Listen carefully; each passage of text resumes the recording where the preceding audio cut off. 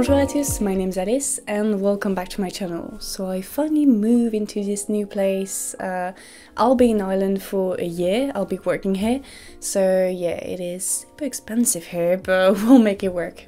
Even though I started this video as one of those that girl videos, this isn't gonna be any of this. I am myself a big consumer of lifestyle vloggers, that girl content. I do watch a decent amount of them, I see them as free therapy, helps me disconnect. But what I want to do in this video is to dig a bit deeper, to ask ourselves, why do we like that girl? Why do we hate her? And what does she tell about the society we live in?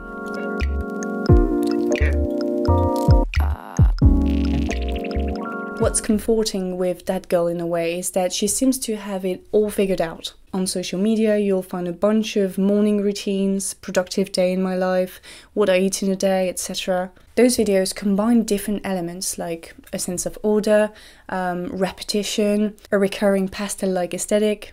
Another very important feature of that girl is the notion of time. Time cannot be wasted.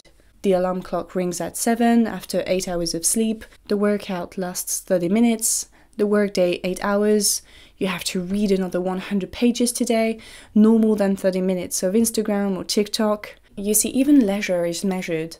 That girl knows how to find a balance between social life and work or fitness. She is your ideal self in a way. Now obviously with all we've said, that girl is keen on self-help. She's probably read Atomic Habits, delved into minimalism, the law of attraction, journaling, manifestations, all that sort of things.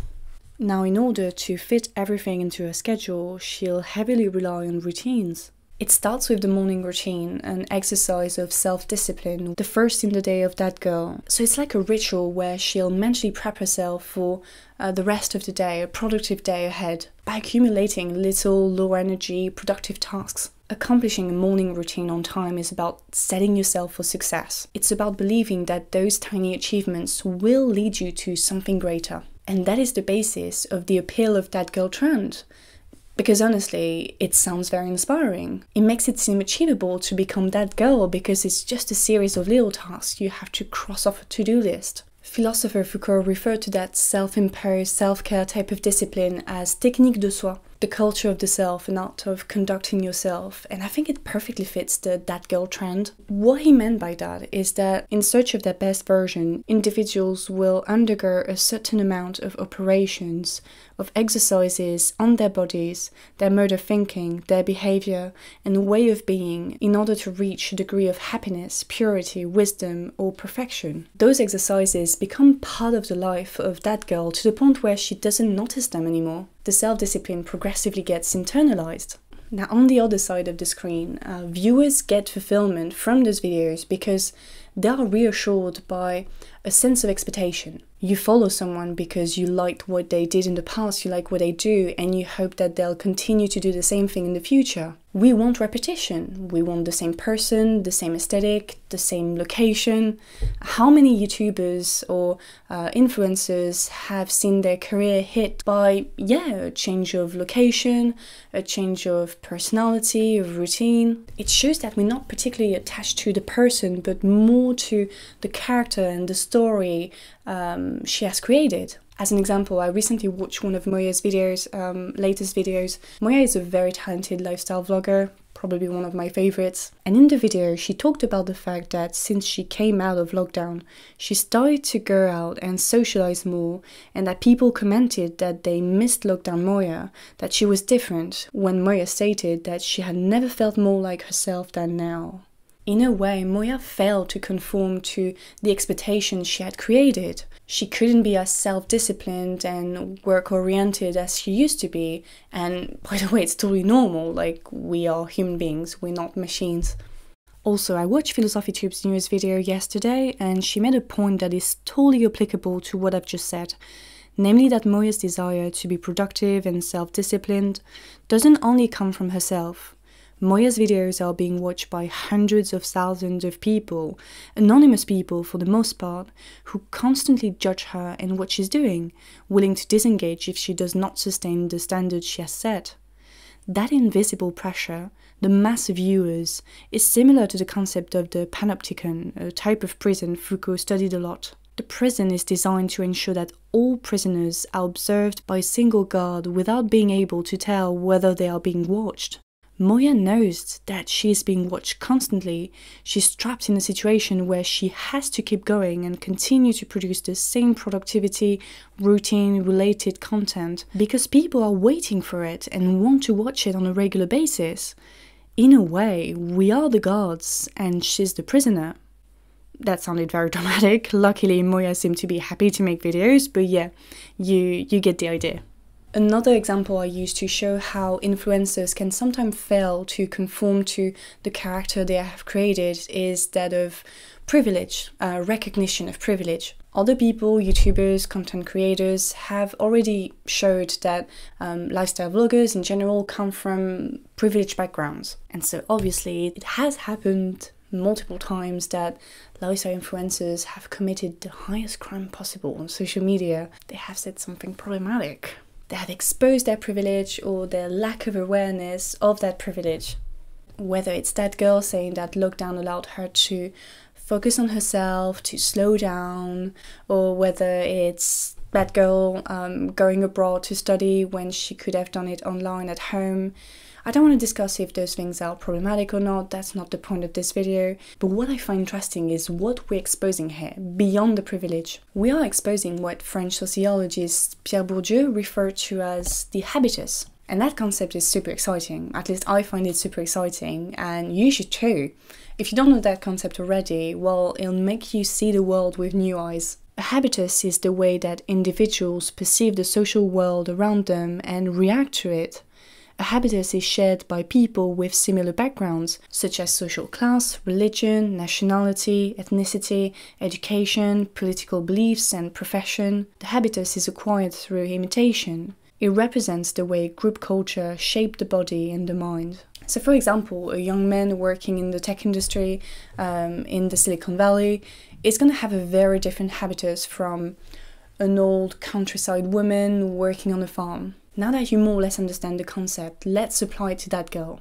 So when you watch a that girl video, you discover a habitus, and to be honest, most that girls share a very similar habitus. One of the characteristics of habitus in general is that they are based on social grouping. People are rarely aware they belong to a habitus, but we all do. Actually, social media and algorithms are very good at uncovering your habitus and targeting content that people from the same habitus as you, people with the same tastes, the same background as you, engage with. The fact that we are mostly unconscious of the existence of the habitus makes it very hard for us to question the very structure of it. So for example, on social media, many habitus cohabit. People with different economic status, from different countries, religion, gender, tastes, find themselves on the same platform, so that an Indian girl whose family has been struggling to get access to healthcare during lockdown can find it a bit disheartening that a middle-class English girl will say that lockdown was a period of self-reflection and personal development.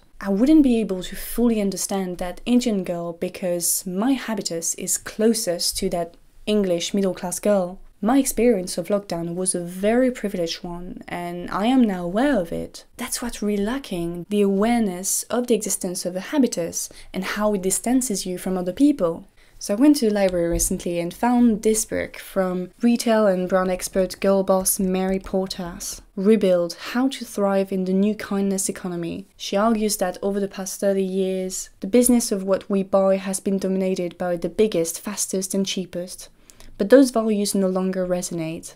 We've come to realize that more doesn't equal better. We are all ready to put people and planet before profit.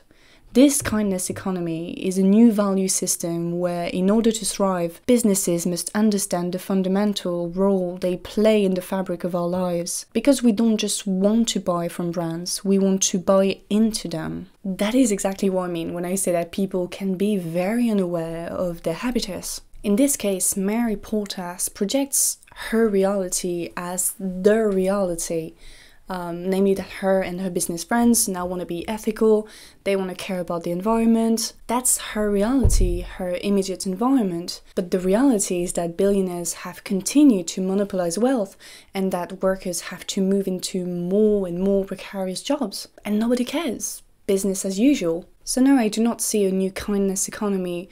But yes, if you live in that bubble and you do not interact with people outside of that bubble, of course you're gonna think that that's how things work now.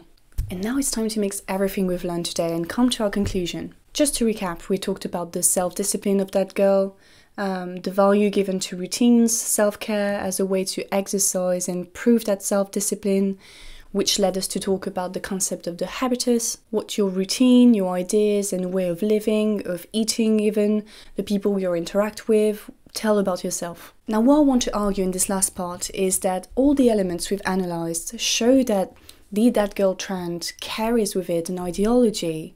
I know it's hard to see it because it's not conveyed explicitly, it's conveyed through images, videos, vlogs.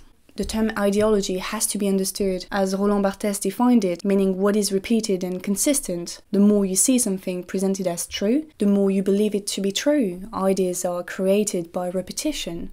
In that case, the disciplined body of that girl serves as a canvas for ideas. She projects an ideology because she has an impact on the people watching her, who probably watch other people just like her. That's the repetition element. She'll choose to act a certain way, to work out, to eat well and work hard, and she'll choose not to do other things, being lazy or eating junk food. If you're like me and you watch multiple vloggers, you realize that you're very often confronted with the same habitus, almost becoming a parody of itself. You're confronted with the same mode of thinking times and times again and start to think that that is the way to be, that you need to conform to that model to be happy and successful. I'm not saying that lifestyle influencers indoctrinate you, yet the fact that we like that content, that we get recommended that content, show that this is what we define as success. That person is doing exactly what society wants them to do.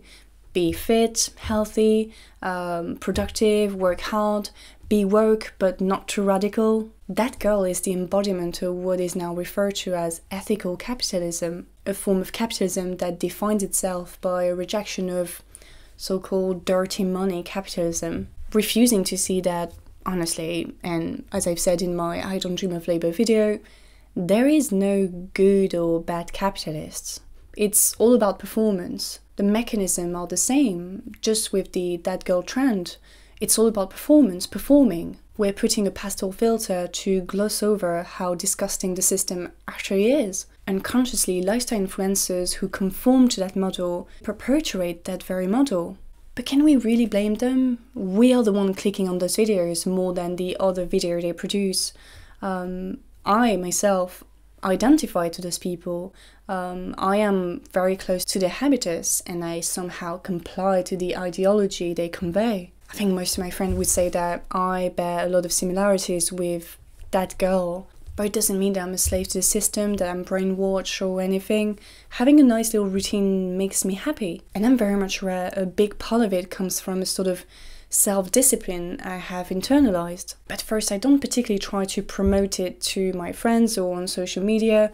I try my best not to impose it on friends, family, as the only recipe for happiness and success. And more importantly, I am aware of it. I am aware of those influences that shape who I am, how I think, my personality, my goals, my habitus. So if you want to take something out of this video, is to always question yourself. Who are you? What is your habitus? How does it make you different or distant from other people? And actually, as this video comes live, I'll be releasing a survey that I prepared with my dear sociology student friend, asking you questions on your social class, gender, occupation, degree, stuff like that. So please go and check it out. It only takes 5 minutes to complete and it would help me a lot to better understand you, but also for future videos. That's it. Thank you so much for watching this video till the end. It's getting a bit hot in here.